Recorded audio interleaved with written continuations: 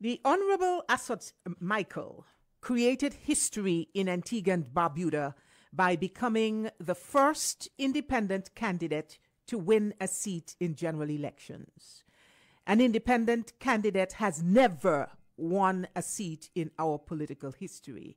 And those people who are political historians will remind us that there have been many brave and popular men who have tried it. I think Donald Halstead tried to run independent at one time. Hugh Marshall, there was a Mr. Joseph who also ran independent of both major political parties or of any small fractured parties. Asot Michael won resoundingly, defeating the ABLP's Rawdon Turner, the UPP's Tevon Harriet, and the DNA's Shanil Imhoff. The final scores in St. Peter's: Rawdon Turner, 899 votes, Tevon Harriet, 601 votes, Shanil Imhoff, 29 votes, and Asot Michael, who is now Honorable Asot Michael, 2,137 votes. Very conclusive, very convincing decimation of his opponents, and basically cementing himself into the hearts of St. Peter's and across the political tapestry of this country. We're very pleased to have on the Zoom platform Honorable Asot Michael. Good morning and welcome to Observer AM, Minister Michael, or Mr. Michael. Good morning, Dr. Jackie Quinley Andrew, and thank you so much for the opportunity to speak with you and to share with the nation my reflections on general elections. Yes, it sounds like you have lost your voice. I know you had a thank you motorcade yesterday. Yes, it went very, very well. It actually was not supposed to be a motorcade. It was supposed to be a drive-through to thank the people, but it did, in fact, turn into a huge motorcade. Okay. It had nearly 900 cars or more. Oh, wow. Wow, wow. Well, you had 2,137 people voting for you, so you had very popular support there. Now, first of all, tell me and my listeners, how exactly do you feel about this victory? What are your reflections? Is this vindication, validation for Honorable Asot Michael? Well, before I answer that, I just want to, if you would permit me, yes, just to say that you may be interested in any revelations I have post-election. So let me first of all just say the Bible teaches that Jesus, the Son of God, chose Apostle Peter to lead the effort in carrying out his message after Jesus would have gone. But what they were preaching, teaching, and doing was revolutionary. I believe, Dr. Leandro, that in last week's general election, God chose the people of the constituency of St. Peter to lead what will be recorded in the history of our country and region as a revolution, a peaceful and bloodless revolution, but a revolution nonetheless. Just as Jesus had appointed Peter to be the rock upon which the church would be built, so God chose the people of St. Peter to be the rock upon which the revolution against bad leadership and for better governance in Antigua and Barbuda will be built. And let me also add and say this. The rejected stone, that is to say the long-suffering, neglected people of St. Peter, became the cornerstone on January the 18th, 2023. Not me alone, the people of St. Peter. And what was this revolution, you may ask? St. Peter's always been a Labour stronghold. And prior to the elections, it had been represented by myself since 2004, a call to service which has both honored and humbled me, and now more so than ever. Can you now repeat that question for me? Well, I wanted to find out how you felt about the victory. If it's vindication, it's a validation of your efforts, because we know all the rigors of the campaign, all that you went through with the court case and with your colleagues, your former colleagues in the ABLP. We know that it really was a very arduous campaign for you. Yes, well, I don't think, definitely not validation. The validation is always there, but definitely vindication. Mm-hmm. One, after the general elections of 2014, especially towards the end of the term, the member for St. John City West, the Prime Minister, Minister of Finance, he began conducting himself in an openly hostile manner towards me. And I found that my efforts to obtain his support, Dr. Leandro, and assistance to fund and introduce projects for my beloved people of St. Peter were consistently frustrated and blocked by him. Because his attitude was that those people would vote for the Labour Party anyway, so no need to spend money on them. But his reckless neglect and denial of my constituents and our constituency was not only a reflection of poor judgment on his part, it was also being done because his hostility and bitterness towards me was so deep that he thought by spiting and depriving the people of St. Peter, he could get them to blame me. He could get them to turn against me and reject me as their representative. So he had no hesitancy in punishing them, not me, punishing them, hoping that they in turn would punish me. And when you believe that you have seen the deepest depths of vindictiveness and heartlessness, you are shocked to learn that you haven't. You know, I have to say this. His personal bitterness became an obsession, so much that the constitution of the Antigua and Barbuda Labour Party was callously breached and abused in order to replace me as the ABLP candidate. I took him to court. I defeated him there. And, you know, he became paranoid. Prime Minister Gaston Brown became paranoid that one day I may rise up to challenge him for the leadership of the Antigua and Barbuda Labour Party. So he went further than that. He cancelled me and tried to get me disciplined by that tribunal, a kangaroo tribunal he set up with Max Hurst, and they failed. They failed. The court ruled against them. That I'm a member of the executive. I can attend executive meetings. I'm a member still of the Antigua and Barbuda Labour Party. So what happened next? He announced the election date and the campaigning intensified. He tried very hard to knock me out. In fact, Dr. Leandro, I mean, you would remember, he told me he would thump me in my face. Literally. Literally knock you out. So literally and figuratively. Correct. And the whole region heard him. The whole world heard Prime Minister Brown, and it was shame. It was a shame what he did. And most importantly, the people of St. Peter heard him. But that poor man, Gaston Brown, thought that he was hurting me. He didn't realize he was insulting and angering St. Peter, the rock of Antigua politics. Excuse me. And that rock responded by returning their servant, me, the Parliament.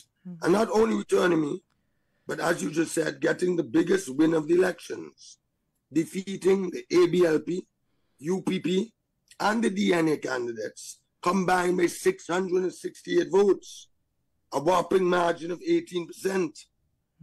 So the people of St. Peter sent a very strong message to Gaston Brown and to everybody else. And what was that message? Message was, we are not going to allow ourselves to be seduced, induced, bullied, or intimidated. And we're not going to imprison ourselves with any blind support of any one political party. We'll vote as we think fit in our best interests. And that's what they did. And this is more than just an act of defiance, dismissal, and defeat of Gaston Brown by the people of St. Peter. And it is all of those things. But it's also an act by the people who have now established themselves as the rock upon which the future political dispensation will be built. And I just want to thank them, because this brave and wise act by the people of St. Peter is the start of a revolution of change in this country.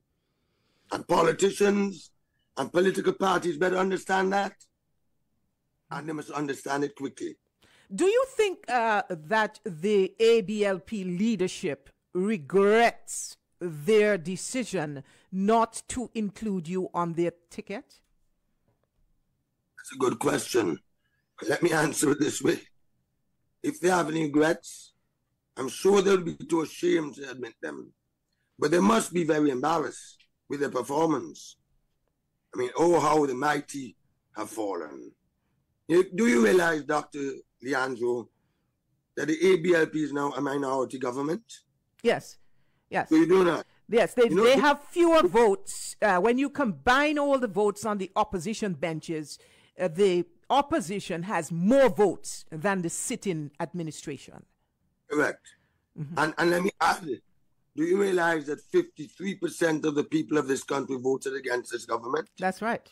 And it only has a one-seat majority in Parliament, only because of the luck and chance peculiarities of the first-past-the-post system that we have in these islands. They should be taking stock of what the result of the election means. The Prime Minister should take stock in terms of the people's interest in greater inclusivity, citizen participation, and better governance. But they're not doing that. The mission to cancel me from the political life of our country started with Gaston Brown, while most of my other colleagues stood aside and looked. And it was a shame that senior members like Sir Robin Yearwood, Sir Edward Benjamin, Maureen Joseph, all of them stood aside and looked. Even Chet Green, the chairman of the party. And during the election campaign, a number of them joined him and came at me all guns blazing. I have no problem with that, you know. They say it's politics, and politicians must support their party leader and score the political points by any means necessary. So I don't mind that. That was the election. But the point is the election is over. And the people have spoken. And there are lessons to be learned. But based on the divisive, inflammatory rhetoric still being engaged by Gaston Brown after the election, it appears that the ABLP is stone deaf and has no interest in changing the undemocratic governance conduct that is isolating it from the people. And the Prime Minister needs to realize his unpopularity. I had a democratic right to seek to continue to represent my people, and they had a democratic right to have me continue as the representative, if it's what they desired. But the leaders of the Labour Party should consider carefully the violations of the party constitution, the rule of law, to savagely attack these rights just to satisfy the dictatorial excesses of one man. Can you imagine that? No. Unfortunately, under the Labour Party, Gaston Brown has developed great comfort in trampling the rights of the people in constituencies that choose to victimize, with denial of resources for livelihood, sustainability, housing, education, health, and public infrastructure. And this injustice of weaponizing public resources against constituencies because ruling parties either cannot win them or lose them is a blight. It's a blight that must be cancelled from our democracy, and I'm saying that this morning without fear or favor. Okay. Right? We have to take a quick break. And when we come back, we'll continue our discussion with the Honorable Asot Michael. I've been cast aside and been despised, but I'm Daniel in the lion's den, Jonah in the belly of the whale. I'm not alone, so I cannot fail. No, no, no, and I'm born to win. My dearly beloved constituents of St. Peter, this is your independent member of Parliament, Asot Michael, thanking you for your overwhelming support in the election of January 18th, 2023.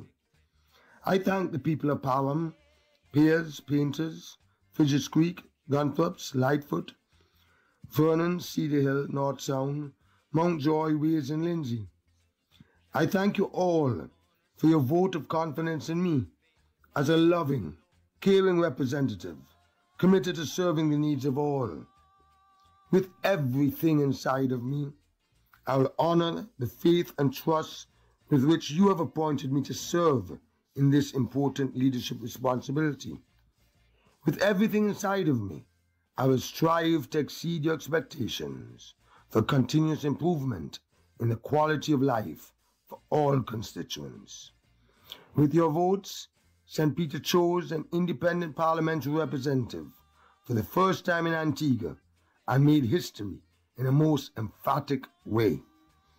I thank the other candidates who ran in this year's election, and I thank every voter who went to the polls for participating in a democratic process. Our constituency and country are better for it. I'm humbled, honored, and deeply moved by the outpouring of strong support throughout the constituency. St. Peter has spoken. and St. Peter has spoken decisively about the suitability of my skills, competencies, and experience in public service for the responsibility of building the constituency and taking it to higher heights of progress and prosperity. I pledge to work with our government, the private sector, our diaspora partners, and friendly governments to secure the resources needed for more jobs at higher wages and salaries, better education, better health care, better roads, and better water and electricity services is yet to come. So let's go forward together as one people and one constituency. Blessed and highly favored at the dawn of this new era, to serve with compassion, honesty, and integrity in the development of our beloved country. With love and devotion, I humbly surrender to causes that bind us always. Thank you, St. Peter. I love you. God bless you all.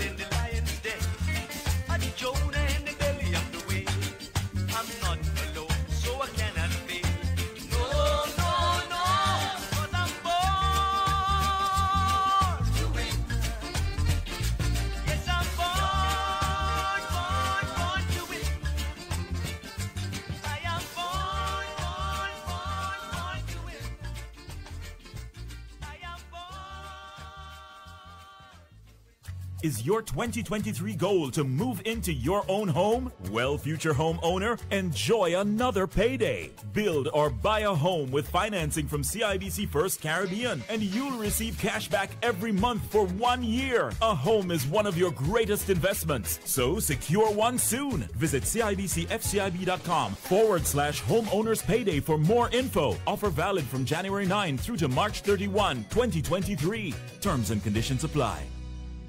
ECAB reminds you to make alternate payment arrangements. The Eastern Caribbean Amalgamated Bank wishes to remind former Scotiabank customers to make alternate payment arrangements, as all former Scotiabank ATMs and cards will be unavailable from 12 p.m. on Friday, January 20th, 2023. All services will be restored by Monday, January 23rd, 2023. This interruption is to facilitate the integration of former Scotiabank accounts into our banking platform. Additionally, all 6 ECAB branches will be closed for cash operations on January 23rd and 24th, 2023. However, our branches will be open to accommodate card collection and online and mobile banking enrollment on these days. All branches will resume regular operations on January 25th, 2023. We are here to help make the transition seamless and invite you to visit the Integration Hub on our website at www.ecabank.com or contact us at 480-6187. Stay tuned for more updates from the Eastern Caribbean Amalgamated Bank. Our future, our bank. This is Observer Radio.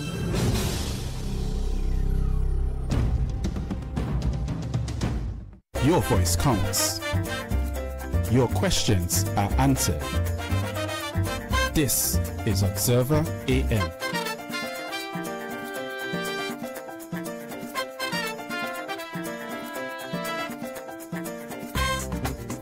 Welcome back to Observer AM. It is 8:33 in Antigua and Barbuda and across the Eastern Caribbean.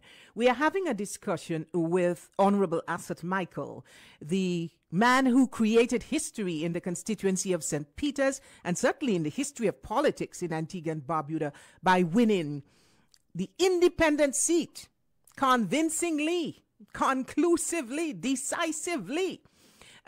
Honorable Michael, what do you say to those people who say that your playbook to winning has been transactional, just as the ABLP, from whose bowels you are from? We know the ABLP spent millions of dollars on this election. What about the sorts of monies that you would have pumped into this election? We know that you invested a lot into winning the seat. What do you say to those critics who say, well, you also are playing the same game that the ABLP would have played? Well, let me first answer that question by saying that it's not just at elections times that I help my constituents. Okay. It's during 5-year terms. I do a lot in terms of helping them, CXC students, medical assistance for families or individuals to go overseas, scholarships, full-time scholarships for my constituents under my father's trust that we pay for every single year for students that are in different universities across the globe, in the Caribbean at UWI, and also as far as Halifax, St. Mary's University, and Monroe University, and other universities in Miami and so forth. At election times, yes, I do spend money. You have to spend money on billboards. You have to spend money on paraphernalia. But if you look around in the constituency of St. Peter and still drive there, the billboards that I put up is not even half of what Ward and Turner put up, my opponents from the ABLP. All the lampposts are covered in red. All of the lampposts was left no space for me to even put my posters. That they even put their posters on top of mine and were ripping them down. And I will say to the people of St. Peter, and they know that Asot Michael is a generous person. Yes, elections are expensive. You have to bring in consultants, you have to bring in public relations people, and you have to have a proper structure, which I did. But they spent a lot of money. And let us emphasize the point. A lot of that money belongs to the state. It is public money that the ABLP spent, and it has no business, Dr. Leandro, in the election campaign of any political party. And let's remind ourselves what the representation people access. The treating of electors with free entertainment at state finance One Nation concert. It's a glaring example. It is a violation of the Representation People Act. You know why? It was blatantly organized, that One Nation concert, and presented as an ABLP event with the Prime Minister appearing and giving a message there. And it was calculated to corruptly influence votes. And this violation of our election law is an abuse of incumbency and an offense against free and fair elections with integrity. But as you have indicated, at the end of the day, there was not much, if anything at all, to show for all the lavish spending the Labour Party did. Right. They spent millions. Let me say to you, they spent millions even in St. Peter. They spent millions of dollars. The Prime Minister told me when we went to mediation in front of my lawyer, Hugh Marshall Jr., and Dr. Dorset, when we were trying to get mediation, he said to me, if I run as an independent candidate and do not withdraw myself from the politics of this country, that he's going to put a minimum. You've already raised $2 million US from one single investment. But I just want to say, I did not spend nothing close to that. Wow. Nothing close to that. Not even $1 million I spent in total EC, because I did not need to. But the ABLP, let's just make this point. They are in decline, and he's becoming increasingly unpopular with his crude, intemperate, undemocratic behavior, and he's dragging the party down with him.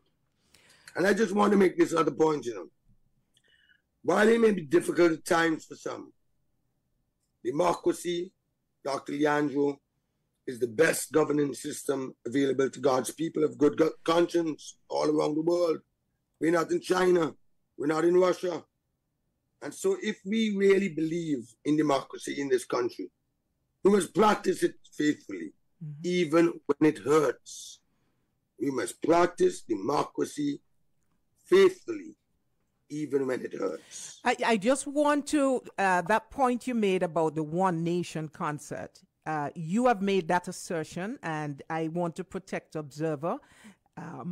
We are not aware that it was public money that was spent on the One Nation concert. We are not aware of that.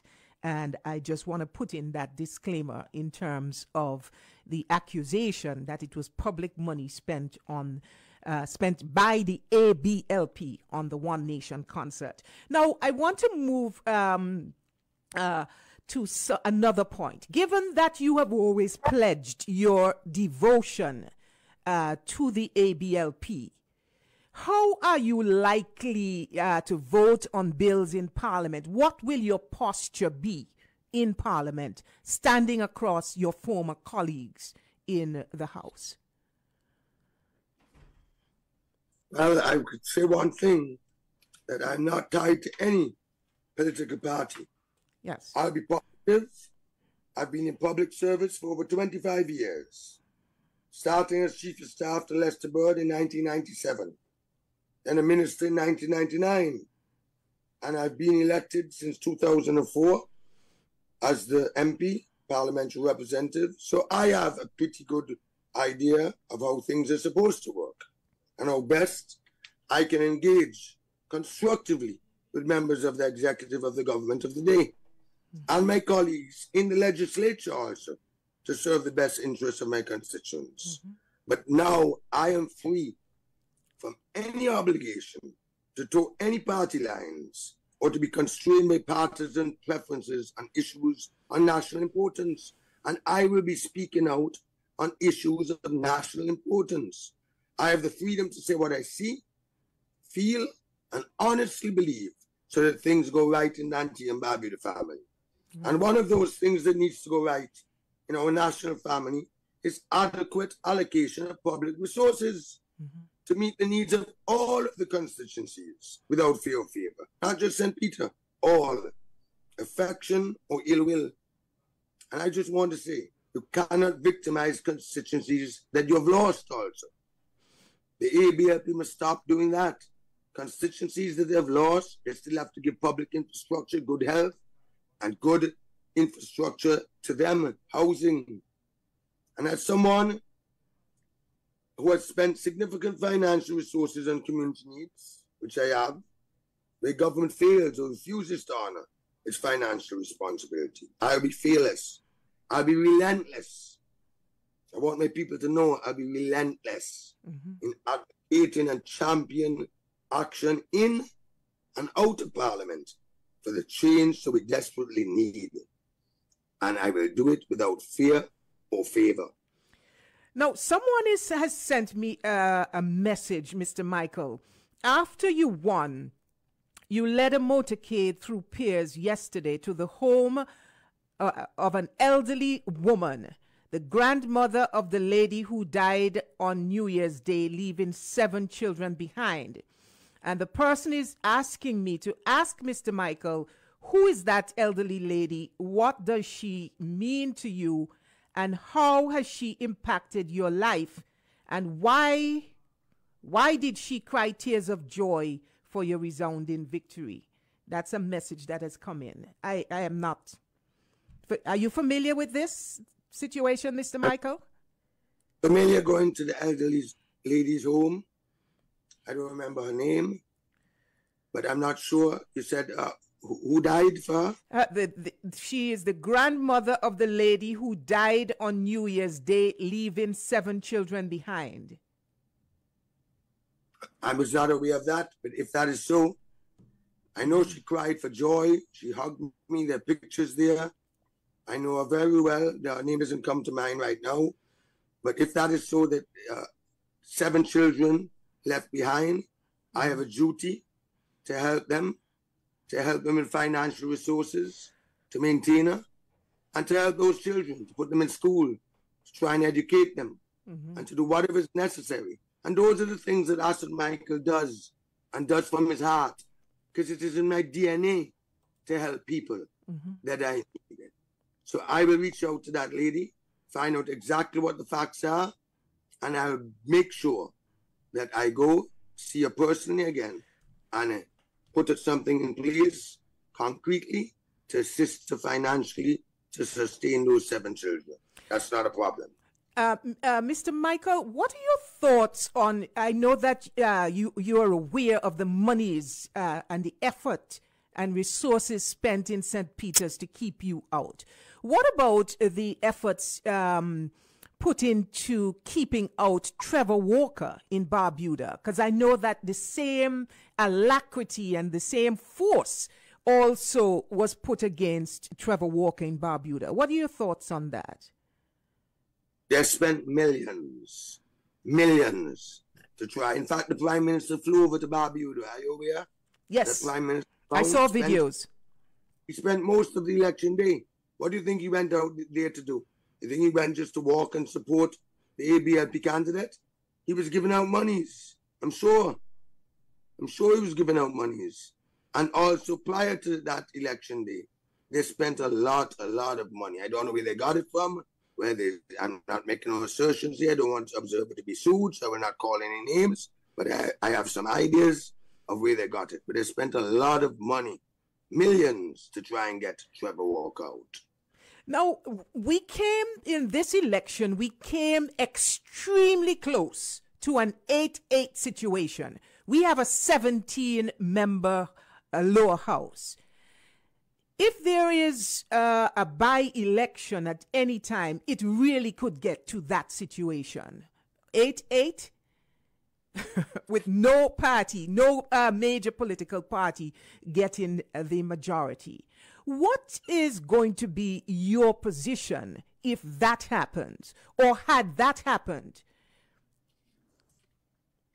I will join with any coalition government for the best interests of Antigua and Barbuda Labour Party. For the people. I correct that. For the people's interests. I hope that's not a Freudian slip. No, it's not. Absolutely not.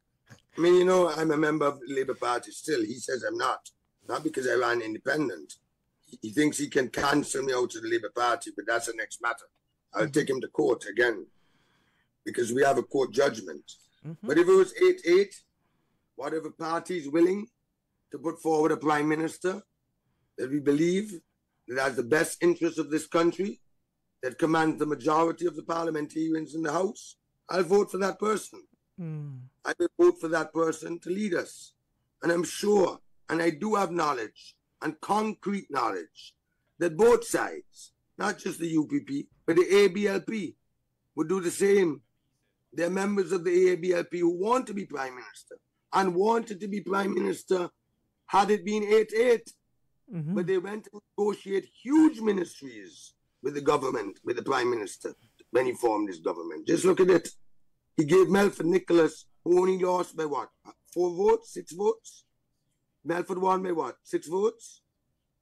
And he gave him the whole Ministry of Public Utilities. He added on social improvements to Honorable Malwin Joseph and Blue Economy. He added immigration to the Attorney General. He gave his wife Public Works, in addition to housing and lands. And we know that there's a Prime Minister going to run that ministry. So, he's Minister of Finance, he's Minister of Prime Minister, and he's also Minister of Public Works and Housing and Land. And then, each minister he increased. Chet Green, the Honorable Chet Green, who wanted to be Prime Minister, let me say this publicly, and was for and advocating and government of national unity had it been 8-8. Because he has said so many times in my home here, Dryden, in the presence of other witnesses, that he would support a government of national unity, a coalition between the UPP and the ABLP. Because he wanted to be Prime Minister, but you know what he did? He went and told the Prime Minister that other persons are calling him, including myself, to become Prime Minister. That is downright treachery. Just to negotiate and just to get a huge ministry, not just foreign affairs and international trade and investment, but now agriculture. I've never ever heard in no government in the Caribbean that agriculture goes with foreign affairs. Never. Never have I heard it. Anyway, I just want to also add here one thing and remind you that the ABLP under Gaston Brown is in decline. The number of electors, Dr. Leandro, the registered voters, and these figures I got from ABEC, across Antigua and Barbuda increased by 19%.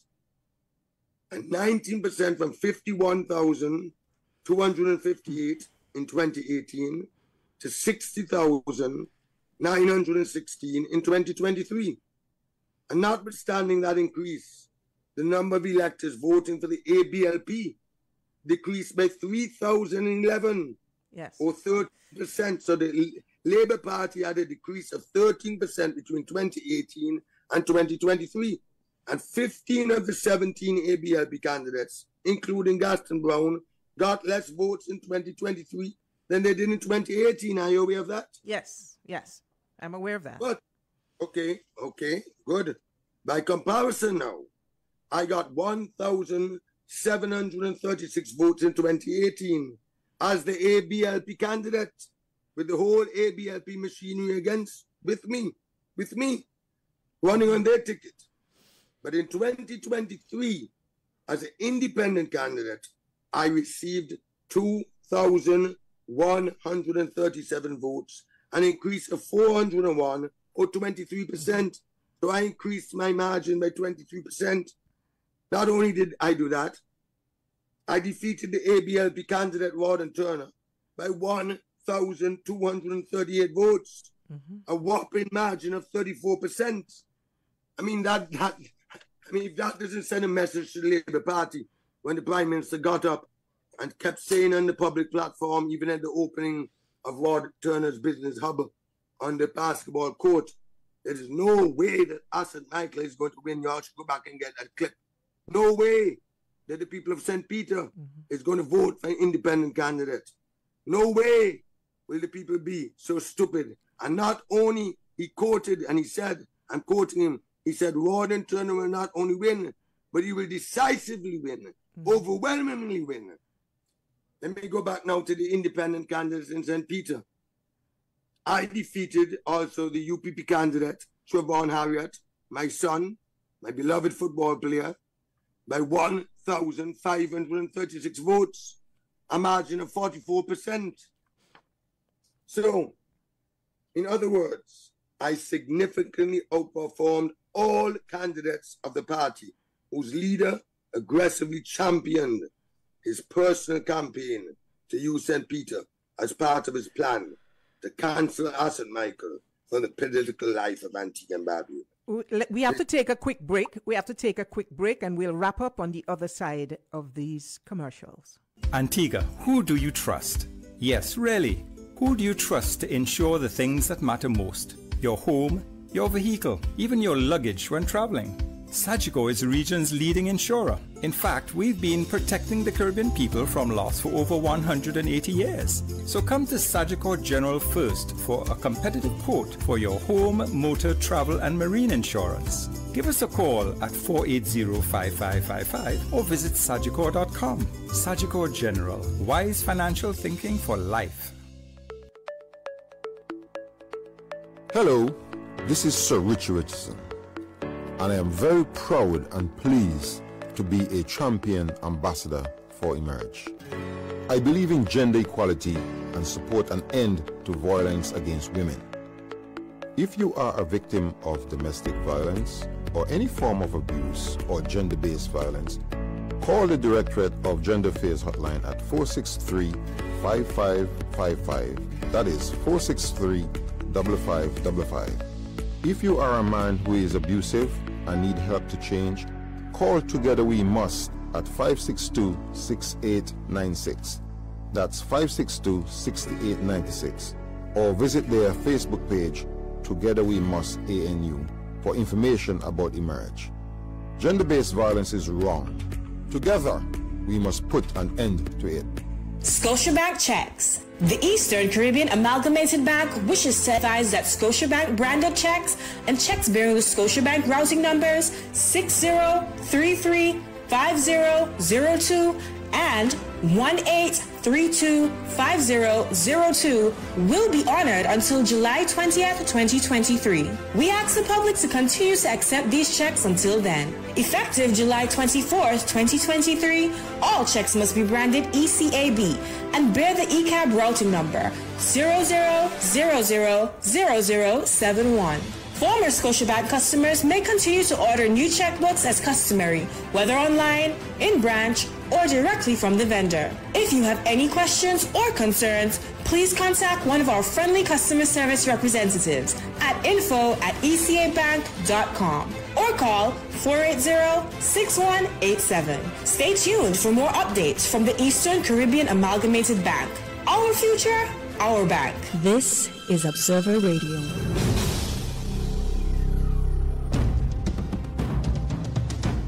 Your voice counts. Your questions are answered. This is Observer AM.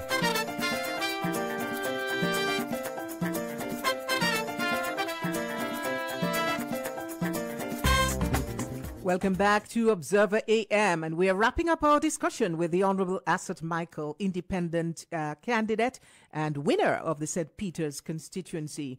Mr. Michael, we saw you were having some difficulties with that branch of the CUB. Has that matter been resolved? The Caribbean Union Bank.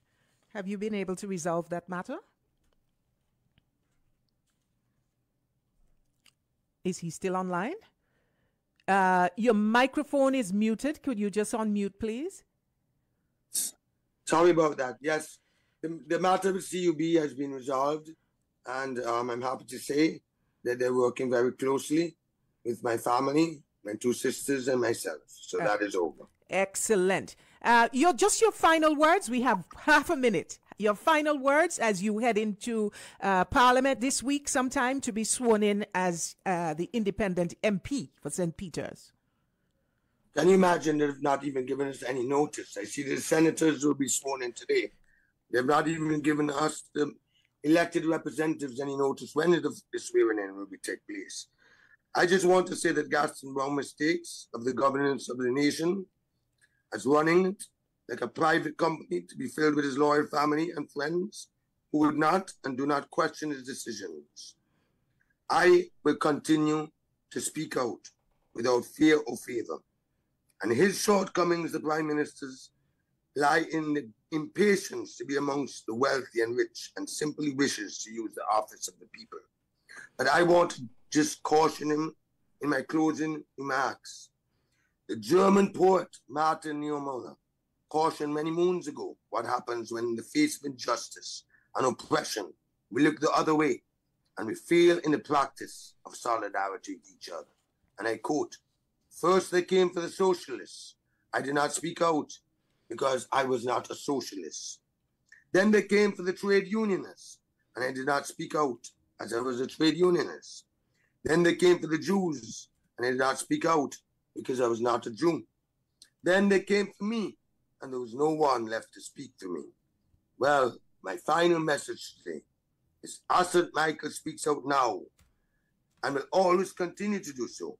And Gaston Brown, Prime Minister Brown, will not intimidate him into submission to his will in order to secure the long-term benefit of massive wealth creation through the resources of the poor, struggling people of this nation.